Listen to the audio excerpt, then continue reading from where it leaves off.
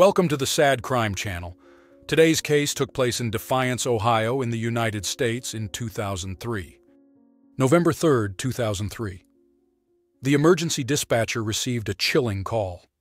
A 10-year-old boy, who identified himself as Corey, sobbed into the phone, saying he had just shot his father. He mentioned trying to hand him the gun when it suddenly went off.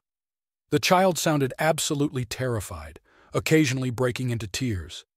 The dispatcher advised the boy to attempt CPR on his father, following the instructions she provided. Corey tried to follow her directions, but he struggled. Fortunately, the police arrived quickly. They were met with a horrifying scene. On the bed in the bedroom lay 34-year-old Robert. He wasn't breathing or moving. There was an entry wound visible on his head. There was no doubt in anyone's mind that he was dead. One of the officers spoke with the 10-year-old perpetrator. Corey was shattered and terrified. He cried, insisting it was all his fault. His dad wanted to show him how to handle a gun so they could go hunting together sometime. At one point, father asked his son to hand him the shotgun. The boy went to the corner of the room, picked up the object, and accidentally put his finger on the trigger. A shot rang out. Robert fell onto the bed, blood spurting from his head. Corey couldn't control his nerves. He kept repeating that he was guilty and apologizing. Clumsily, he tried to show the police officers how he had grabbed the deadly weapon.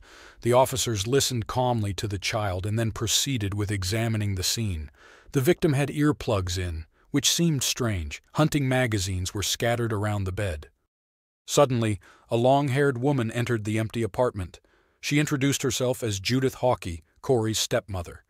She hugged the tearful child, reassuring him that everything would be okay. However, fear was evident in her eyes.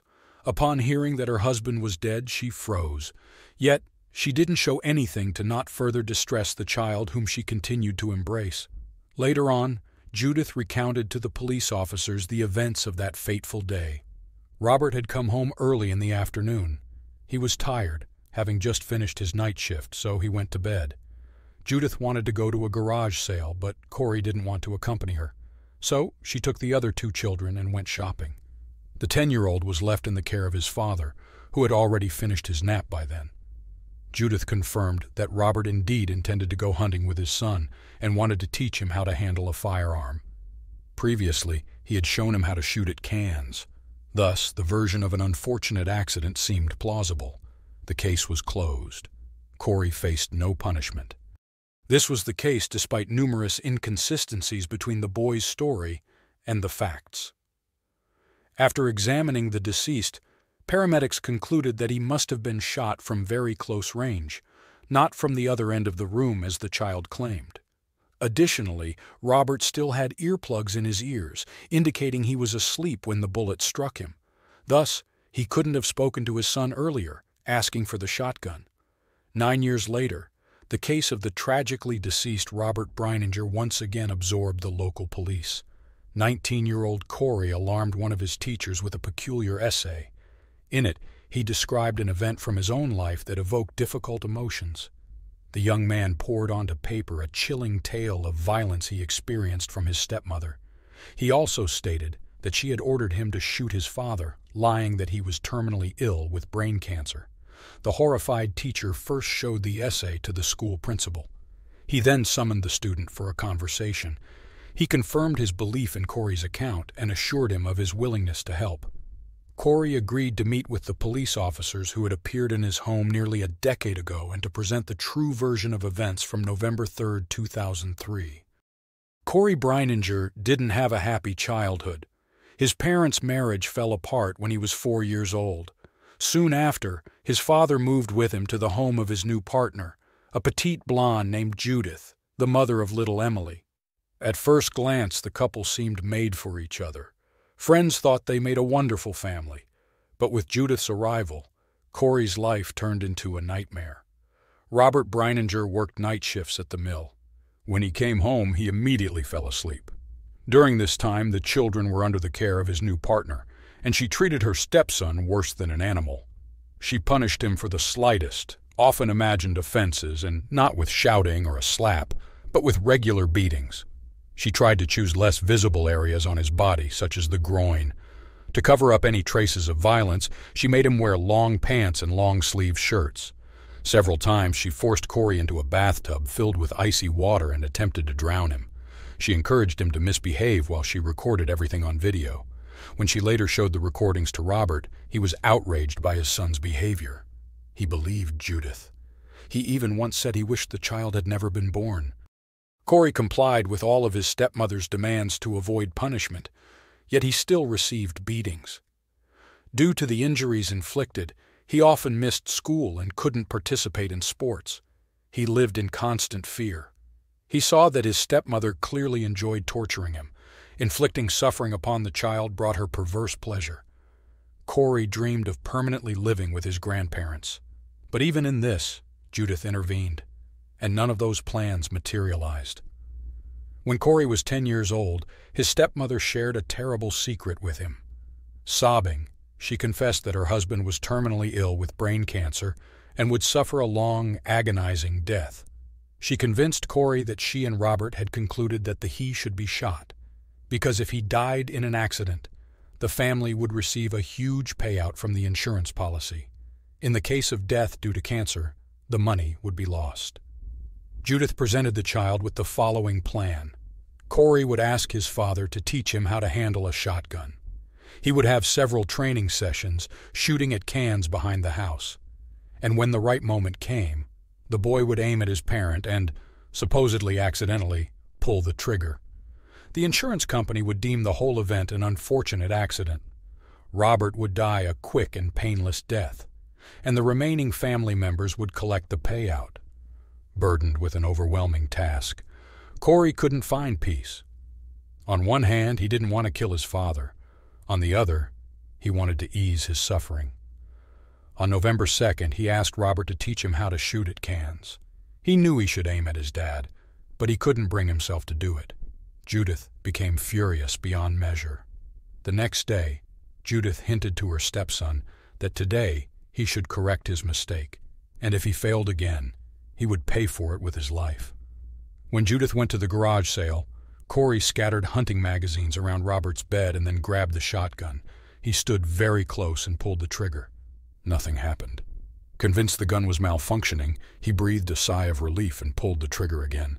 This time there was a loud bang. For the next 9 years, Corey lived in fear of his stepmother. Judith advised him to keep his mouth shut because she had a recording showing Corey murdering his father. The teenager didn't talk to anyone about who was truly responsible for Robert's death. He attempted suicide several times. He couldn't cope with the guilt. He still lived with his stepmother, although she continued to mistreat him. When he turned 18, he moved in with his best friend's parents. He wanted to finally forget about the haunting nightmare. One day, he received an unusual homework assignment. He had to write an essay about a difficult event he had experienced in the past, and then he felt that it was his only chance to get rid of the unbearable burden of memories. 9 years after the fateful November 3rd, 2003, the investigation was reopened. This time, Judith Hawkey became the prime suspect. It was discovered that after Robert's death, she cashed in $500,000 from his life insurance policy. Just a day after his death, she initiated the necessary procedures. But that's not all. Corey additionally testified that he saw Judith attempting to poison her current husband by putting a suspicious substance in his drink. Confronted with the allegations, Hawkey denied all charges. Nonetheless, in 2013, she was arrested on charges of murder, 4 counts of endangering children, and 1 count of insurance fraud. The trial of Judith commenced. She staunchly denied any guilt, asserting that her stepson fabricated all his statements. Corey bounced back, accusing his stepmother of everything imaginable: cruelty, abuse, inciting him to kill his father, threats. Once again, he recounted his spine-chilling tale. However, this time he faced resistance. The accused's attorney mercilessly highlighted all the inconsistencies in the boy's testimony. He proved that Corey didn't have many absences from school, which he claimed resulted from beatings. He could also engage in sports. He appeared in many family photos wearing shorts and short-sleeved shirts, yet his body bore no scars that would indicate years of brutal violence. The lawyer argued that the boy shot his father on his own initiative because he had recently announced his intention to send him to military school. Despite all these doubts, Judith Hawkey was found guilty and sentenced to life imprisonment without the possibility of parole. For the offense of aggravated murder, you will be sentenced to life imprisonment without possibility of parole. Judge Joseph Schmenk hands down the highest sentence possible in the case of Judith Hawkey. In 2003, Hawkey's stepson, Corey Breininger, shot and killed his father. Then it was ruled an accident. Corey was just 10 years old. Years later, and after Hawkey collected hundreds of thousands in life insurance, Corey told a former teacher the truth. Hawkey had manipulated him to pull the trigger and then lie about what happened. Corey, now 20, addressed Hawkey in court.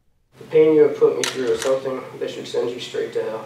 During sentencing, the judge took long pauses trying to find the right words. It's a unique set of facts in my experience. I was trying to come up with something that you could compare it to. When he did, his remarks were scathing. Evil beyond description is all I can say about it. Hawkey, who witnesses say showed no remorse for her actions, denies her guilt. He shot his father purposely, and he made up this whole story. But evidence convinced the jury that she was entirely to blame. I just want you to know that you didn't break me. All the abuse and neglect, and look at where you're at. You're getting what you deserve. Corey sat down with WNWO after the sentencing to share what he was feeling. Relief. I was ready to get it off my chest. I'd been having the burden for so long, I was just ready to get it out. Corey says now he can get on with his life. Stop living in the shadows. I don't have to worry about anything now. My biggest fear is she's gone. However, she didn't give up and appealed to a higher court. This court ruled that the accused deserved a retrial because the previous accusation was based almost exclusively on the testimony of her stepson. However, Judith didn't want to start the whole battle anew. She agreed to a settlement under the so-called Alford plea. The Alford plea is a legal term referring to a type of plea in criminal court cases. When a defendant enters an Alford plea, they maintain their innocence, but acknowledge that the prosecution has enough evidence to likely result in a conviction if the case were to go to trial. Essentially, by entering an Alford plea, the defendant accepts the consequences of a guilty plea without admitting guilt. Based on the plea deal, a judge sentenced her to 10 years in prison, including the more than 5 she had already served. She was incarcerated in the Northeast Pre-Release Center in Ohio, and she was supposed to get out of prison in 2023. Corey Breininger never changed his version of events. To this day, he engages with the media, recounting his brutal childhood experiences. He believes his stepmother got what she deserved. And that's the end for today. Thank you for listening until the end. If you liked this video, please give it a like or subscribe to my channel. Until next time, goodbye.